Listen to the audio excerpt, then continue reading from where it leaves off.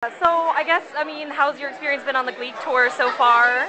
It's been great. It's been very exhausting, but worth every second of it. And do you guys have anything special planned to celebrate the premiere on the 9th? Apparently we're doing like some huge prep assembly rally type thing, which just brings back horrible memories for me.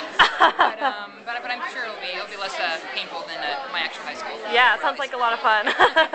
What episode was the most recent that you guys have been working on for the season? We just finished the 13th episode called Sectionals, where we go to sectionals and compete at sectionals. Oh. So that's what we just got done with. Any favorite song that you have from that last episode that we can look forward to? I don't know if I can tell you. Oh, I come want on. to, but I don't want to get in trouble. So. Do you have any other, do you know more information about the soundtrack? Because obviously the music is so important to the show, and we're so excited for November. Thank you. I know it comes out in November, and that it will feature songs from the show. That's about all I know. Yeah.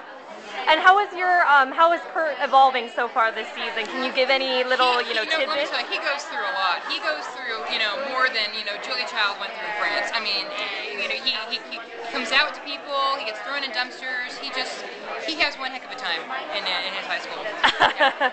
Is there any song from the summer that you particularly taken a liking to, you'd like to see the cast perform on the show? I really want to do some Black Eyed Peas from their new album. Yeah. That would be a lot of fun. Boom Boom Pow? Boom Boom Pow, or I Got a Feeling. Yeah. Or what's the other one?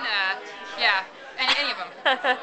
And anything else you want to, give a little tips our way about the upcoming season, or? Oh gosh, there are explosions and open heart surgeries and babies coming and lots of music, lots of great music. Okay. Is that good? Yeah, okay. Great.